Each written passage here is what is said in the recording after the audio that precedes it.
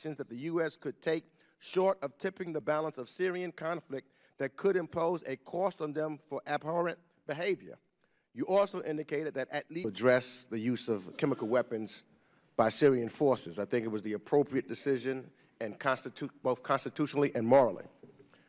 Forcing Assad to change his calculation about his ability to act with impunity can contribute to his realization that he cannot gas or shoot his way out of his predicament. I think, quite simply, common sense and human experience and reality tell us that the risk of not acting is greater than the risk of acting.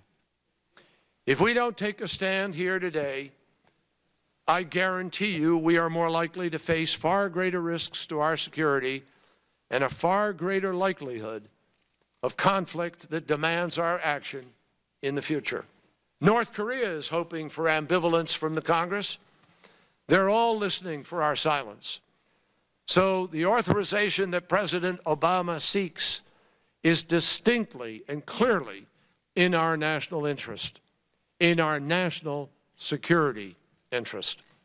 The Department of Defense has developed military options to achieve these objectives, and we have positioned U.S. assets throughout the region to successfully execute the mission. We believe we can achieve them with a military action that would be limited in duration and scope. General Dempsey and I have assured the President that U.S. forces will be ready to act whenever the President gives the order.